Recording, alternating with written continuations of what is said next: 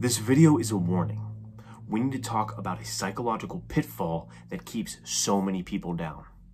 Okay, this psychological pitfall, it will destroy your confidence, it will destroy your productivity, it will destroy that better version of you that you could become.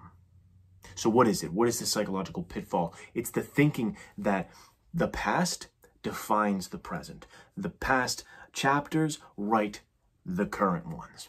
That's the lie, that's the pitfall, that's what you need to break out of. Because we do this, we look at the data of our lives and we say, I've never been able to do this, so I'll never be able to do this. Or I've always done this, so I'll always do this. Not how it works. You need to redefine, re-understand your relationship to yourself. You make the rules. You decide what happens.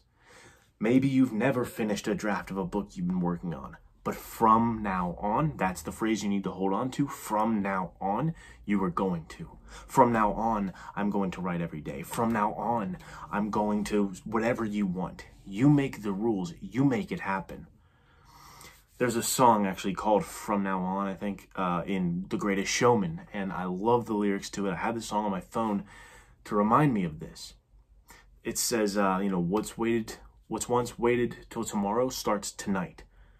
Tonight, you can make that change. You can say from now on, you are doing the things that you say you will do. That's the message, the quick thing I want to say to writers. And this is a follow-up from the last video I did. If you haven't seen it, go check it out, about how self-esteem comes first before any other problem that you are trying to work on to finish your draft. The self-esteem, the self-understanding, your self-concept, that's what matters most. This is a follow-up to that. This is the first challenge you can give yourself. When you look at who you are and you say, I've failed so many times, I've never been able to complete a novel, I've always given up, they're never that well written, whatever you tell yourself, it's time to say, well, you know what? From now on, I'm doing things differently. From now on, I am going to become who I want to be. That's the quick message for you guys. Hang in there, keep writing, see you soon.